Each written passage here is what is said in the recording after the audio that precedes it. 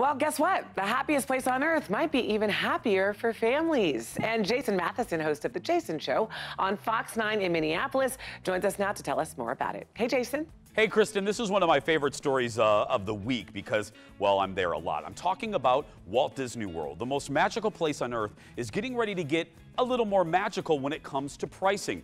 This is good news for families. Bottom line, here's how it's going to work. The prices for single-day park tickets are going to go a little bit lower because they're now going to be pricing is going to be based on when you go. Disney World has even set up a calendar, an interactive calendar where you can type in what day you and your family would like to visit Disney World in Orlando, and they will show you the price. Now, Disney is doing this to kind of spread out attendance through the entire year and not just have everyone cramming in June and the holidays. Kristen? Well, hopefully this means families can save a little money. Thanks, Jason.